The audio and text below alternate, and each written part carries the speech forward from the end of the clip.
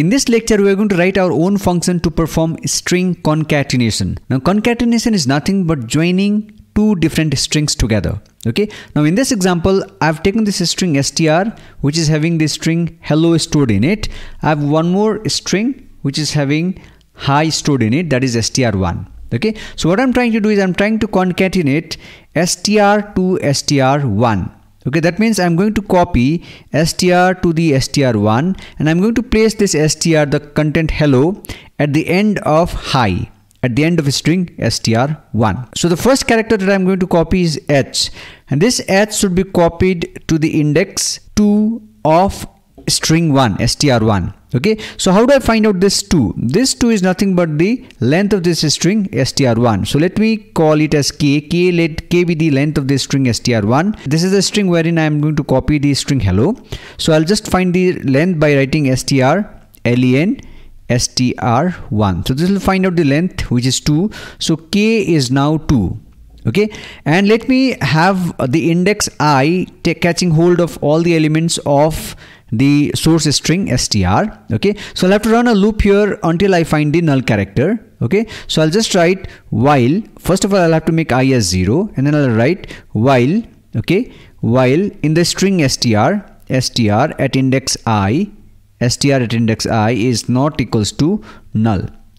Okay, if the element is not null, I'll have to repeat something. Okay, so this is not null, right? H is not null, H is not null. So I'll have to copy this H, which is at index 0 of str, to the index k of str1. Okay, so I'll just write stri. This will catch hold of H. This is copied to the string str1 at index k. That means this H will be copied to index 2 of str1. So at index 2 of str1 there is already a null character that will be now be overwritten by the character H. So H comes here. Once this is done, I've just copied one character. So I have to repeat copying it for all the characters. So now I'll increment the value of I. Now I becomes 1 because the next character that I need to copy is E. And again I'll have to increment k also because E would be copied in the index 3. Right, so E would be copied in the index 3. So I'll write k plus plus and I'll have to do I plus plus. So I and k are incremented, so E is copied here. Similarly, now I is incremented, I becomes 2, k is incremented, k becomes 4. So this L is copied here, L comes here. Now again k is incremented, k becomes 5, I is incremented, I becomes 3. So this is copied, now L comes here. So L is copied.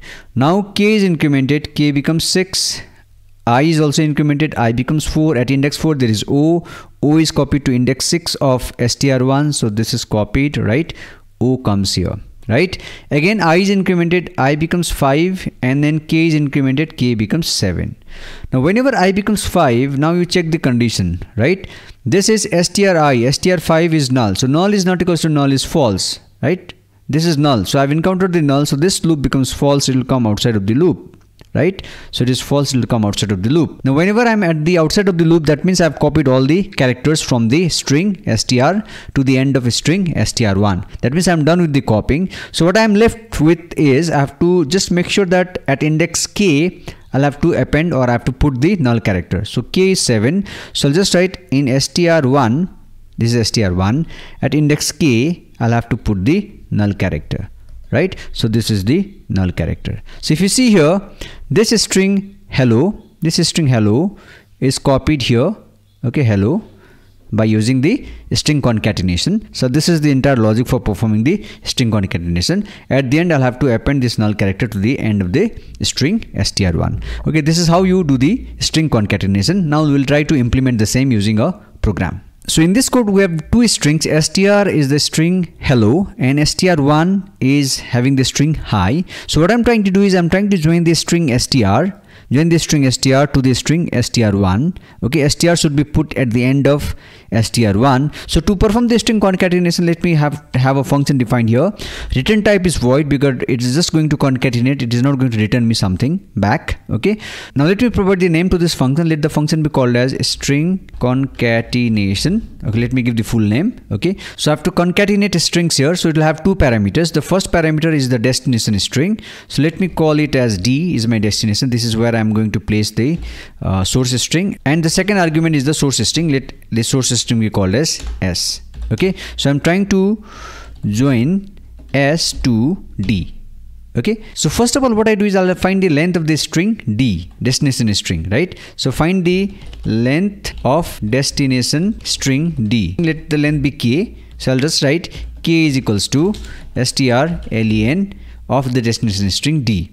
Okay, so this is done, and I have to initialize the index I as 0 because this is the index for taking care of all the elements of the source string. Okay, takes care of each element of source string S. Okay, so this is the comment given here. Okay, now I'll have to run a loop while in my source string S at index I, if the element is not null, if it is not equals to null, we have already seen the logic. I'll have to repeat something. Okay, so I'll have to copy the element from source S to destination D. Okay, so destination is indexed by the index K and source is indexed by the index I. Okay, so what I do is very simple. So I'll have to copy the destination string at index K. So what do I copy is the source string. From which index? From index I. Okay, once the copying is done, I'll have to increment the value of I because I have to go to the next index of the source string, and I'll have to also increment the value of K because I have to move forward in the destination string. So I do K++ here. Okay, so this is incrementing I and K. So this is done. So once this is done, at the end I'll have to make the destination string. I'll have to make sure that at index K there is a null character because that is the end of the string. Okay, so this is placing the null character and I am done. Okay, this is string concatenation. So first the destination and second parameter is the source. Okay, here I'll have to call it. So I'll write string concatenation. First I'll have to give the destination string. So my destination string is str1. Okay, and my source string is str. Okay, now if I try to print both my strings, let's see what happens. Printf. So source string is my str, source string is %s. Okay, so let me print as str. Okay, and my destination string I'll just write printf destination string str1. Okay, is %s. So this is, I'll just write str1. Okay, so let me try to print both source and destination string. So I'll have to give the proper name for printf. So it is printf. Okay, so let's compile this code and see if we have any errors here or if it compiles successfully. So gcc string concat.c. Okay, concatenation, there is some warning. stdio.h is not provided in the header file. I'll have to provide #include stdio.h because I'm using printf. I'll also have to provide #include string.h because I'm using the function strlen also, right? So I'll have to compile this one more time. Compilation is done. I is undeclared, right? So here it's saying that I is not declared, so I'll have to declare I also, comma I, k comma I. So declaration of I is done. Now compile, no error now. Okay, so let's run this code. The source string is hello and destination string is hello hi. So hi was there in str, so hello is appended in hi, so it becomes hi hello, and that is being displayed here. Okay, so this is being done by the function string concatenation. Okay, so that's all in this lecture. In this lecture we have learned how to devise our own logic to implement the string concatenation function, and then we have also implemented and tested and seen that string concatenation works fine. Okay, that's all in this lecture. Stay tuned.